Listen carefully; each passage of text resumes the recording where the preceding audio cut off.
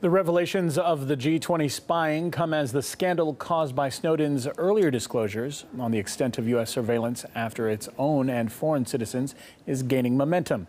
Dozens of lawsuits are being filed against the government's practices, while many lawmakers continue to defend the operation. It has also emerged that the scope of the surveillance and the help it received from corporations may have been underestimated. Here's our Washington correspondent, Gina Chichikan, with more. What Edward Snowden revealed could be just the tip of the iceberg. We're learning that in addition to internet giants, thousands of U.S. technology finance and manufacturing companies that includes software and hardware producers, banks, internet security providers, satellite telecommunications companies, thousands are working closely with U.S. national security agencies. According to the people familiar with the exchange, the cooperation of some of the companies has helped the U.S. government infiltrate computers worldwide. So this certainly adds to Edward Snowden's account. Snowden said he believed that the NSA has carried out more than 1,000 hacking operations globally. Snowden said he was releasing the information to demonstrate, quote, the hypocrisy of the U.S. government when it claims that it does not target civilian infrastructure, unlike its adversaries.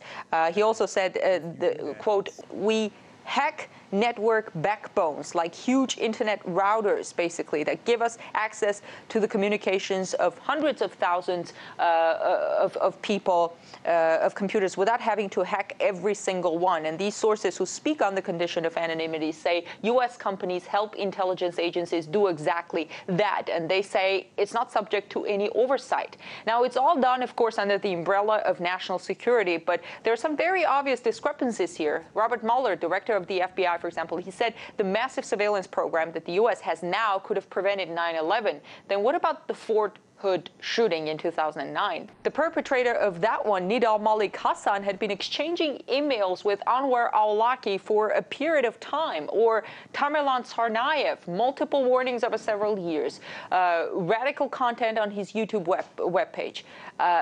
One may ask the question, then why this massive collection of information when all of that was missed? Well, it's not just the U.S. government that's under fire for the extent of the surveillance. Many wonder why so many companies supplied the NSA with data. RT's Lucy Kafanoff looks at what might be in it for the firms. This story certainly raises more questions than it answers. As my colleague reported earlier, we know now that thousands of companies have been sharing sensitive information with the U.S. government in exchange for various benefits.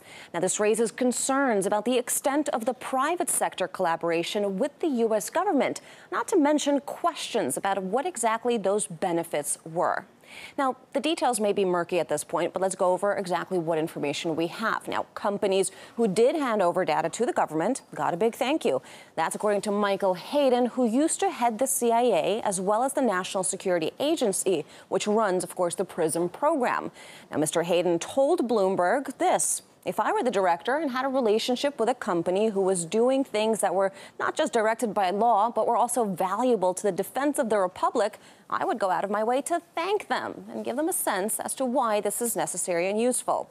All right, well, what kind of thank you exactly are we talking about here?